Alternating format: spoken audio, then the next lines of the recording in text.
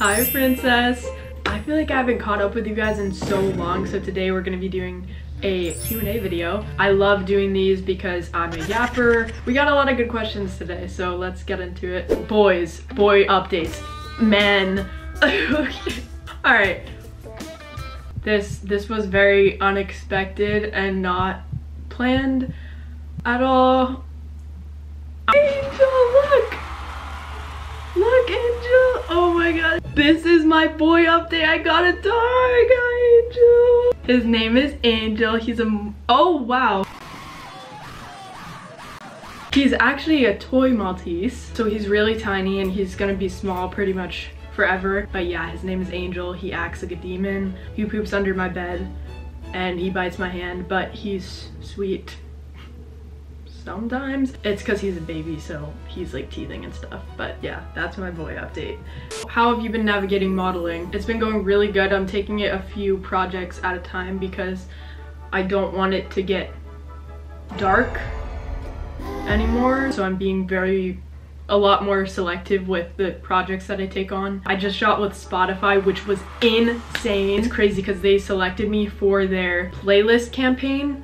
And if you guys have followed me for a while now, you guys know that my Spotify, like, I am such a playlist princess. Every emotion I've ever experienced, it's a playlist. I make playlists for people. My playlist was called Confident Pop Princess on the Catwalk, and it was literally me to a T. I loved the whole experience. It was so fun. Hi guys, I'm at Spotify now. Guys, they have a candy bar. They said fill up your bag, so girl, I did just that. And look, they gave me a little charm bracelet and it's all pink. I might walk around and try to show you guys some of the set, but the other models are shooting now, so I don't want to interrupt.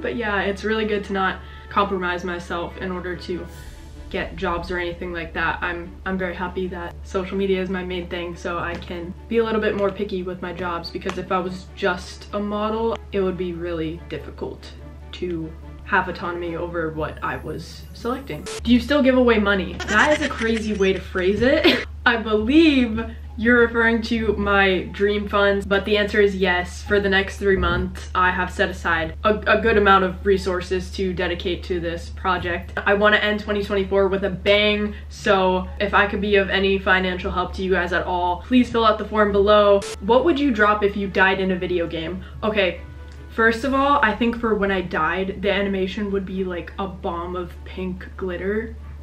What I would drop? Obviously my camera, a Celsius or an $8 vanilla latte from some overpriced New York cafe, this CoverGirl lip gloss that I wear every day, my bedazzled beats. They're falling apart, but I'm replacing them with pink heart soon. Definitely a pink journal and my glitter pen. I carry my journal with me everywhere now, and this is like my pink sparkly pen. I love her. Cookie dough bites. And just an abundance of love and inspiration. When you go to like walk over my body and collect my loot, it's just like 1,000+ positivity, 1,000+ love, 1,000+ gratitude, probably 1,000+ sass. Notion tour. This is my to-do list. It's very pink and sparkly. I reset this like every Sunday, so I plan out my week on the weekends. Oh my gosh, I can make a whole video about this. I have other boards here, like this one is physical and it just has my food tracker and just like reminders of why I'm doing what I do and stuff like that. Faith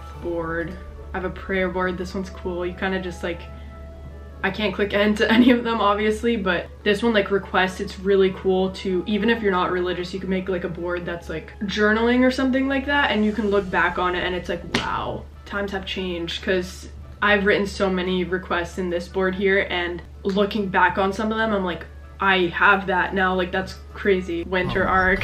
That's so corny, I'm sorry. Habit tracker, self-doubt portfolio. There's a lot here. I love Notion. I'm such a Notion girl. If you guys are interested in more productivity / Notion stuff, let me know and I can see what I can do there. What do you use Pinterest for? I love that question. What do I not use Pinterest for? I do use it to post my aesthetic photos, I can't lie. But on the personal side, I've used it to develop my style. I've used it to plan out trips. I've used it to plan out content. I've used it to plan out gifts. I've made hair boards, like everything you can imagine I've turned into a board, especially my vision boards. There is like nothing that I've accomplished that wasn't in a vision board on Pinterest first. Hairstyles, my room. I use Pinterest for everything. Like it's just such a good place for inspiration and I love it. Favorite YouTubers slash influencers. Okay. I love and watch all my friends. So like Bella, Nicholas, McCall, Andrew, Alyssa. Alyssa is me in a different font, guys. Alyssa is like me if I drink more Celsius, so highly recommend her. If you like me, you're gonna like her too. Deb is the funniest person on YouTube. Miranda Ray, she's a sweetheart and so funny. Netflix Party, Gabby. Guys, if you don't watch her, she has like some of the best videos to sit down and watch while you eat. Why is this literally a paid advertisement? Like I'm just selling you guys my YouTube friends right now. Like what is that? I also love Spencer Barbosa. And Sahar. Oh my gosh, there's so many. How have you been managing your health slash eating? Honestly, I've been trying to still reprogram my mind. I think it's hard to shift back into choosing strong and healthy over skinny, especially in an industry that praises that. It's a battle, I can't lie, but I'm a very strong person and I can handle a lot, but this has just been a big mental block for no reason and I'm having a hard time working on it, but I'm doing my best. I always like to be honest. I'm definitely getting absolutely cooked lately on every single thing I do. How do you know you have the right friends? I think if you guys are pouring into each other, I also think it's important to note that your friends should be adding to your life, not taking away. And if you have any friends in your life that you know are bringing you down or holding you back in any sort of way, girl, it's time to go. Don't bring them into 2025. That's all I gotta say. Can you talk more about your mindset slash motivation? There's a lot of things on my mind, girl. I don't know what, I guess, well, she said motivation. I guess my philosophy is that we get one life. My personal philosophy is like, why on earth would I want my life to be normal or average if I only get one life? Do you see what I'm saying? While there's nothing inherently wrong with like a more simple life, that's just not gonna work for me. Dude, there's just so much beauty and joy and opportunity out there and I want to experience all of it. Especially through my worldview, I view life as a gift. There's an entire world of experiences that I haven't had yet. There are lives I'm meant to impact. So to take it slow in my head, that's not just boring, that's like wasted potential. Or not like wasted potential, that is wasted potential. Especially knowing that I was blessed with the ability to even experience it. I have vision, I have legs that work, I can walk, I can hear, I'm healthy. I guess just living life to the fullest. I don't see that as a choice. I think that's my obligation to all the people's lives that I'm meant to touch because I know I am destined for greatness. Period. How can I make better friends? If you're just in like a toxic friend group, girl, get out. But I'm just saying this as like a general thing, maybe to challenge some perspectives today. I think you should be the better friend. I think a lot of people want friends who check in on them and make plans with them, who are there for them no matter what, but a lot of people don't want to be that for others. A lot of people have expectations for their friends that they don't even meet themselves. So I don't mean to come off as harsh or anything. I just want to offer a different perspective and hopefully serve as a reminder to be the change that you want to see, because if you're not reaching out, making the effort, or checking in on your friends, you can't really expect that same loyalty, care, and connection back. Some of you pay more attention to the people that leave you unopened on Snapchat than your loved ones. Ooh. Go there. How much of your summer bucket list did you get to do? Good question.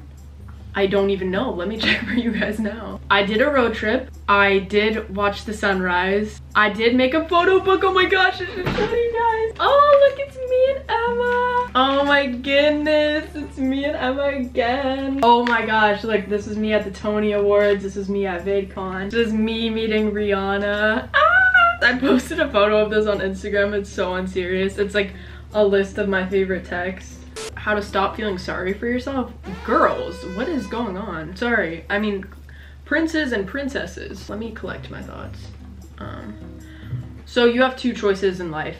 You either let your circumstances define you, or you rise above them like a winner.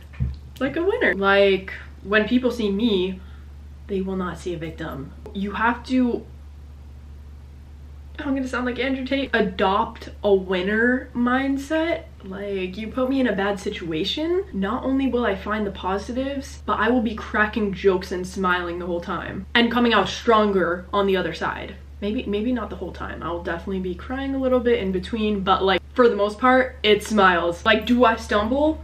Well, yes, just like everyone else. But here's the thing, your setbacks, they're all lessons. Every challenge is making you stronger and more prepared for the life that you deserve. Ooh, ooh, ooh, ooh. What the frick was that? Hold on. Ooh. The way I just let go of the entire bow and arrow, I kind of see it like a video game. Like, I just see my challenges and problems as like me leveling up, and every time I beat them I get stronger. Like, more practically, if you're wondering like, okay, how the frick do I adopt that mindset? In my opinion, it comes down to two things. I think it's accountability and self-love. Accountability just meaning owning your mindset and your decisions. I think it's about recognizing that even though you can't control every situation, you control your response to it. And I think self-love, knowing that you deserve better and not being willing to settle for anything less than that life that you know you deserve. Because settling for anything less than that is a disservice to yourself. It would be a disservice to myself and those that believe in me and support me. Yeah, and the cool part about this is because it's your mindset, you can decide to shift it at any moment. Like, this could be your canon event right now. You could be like, girl, I'm fed up, like, I'm changing my whole life.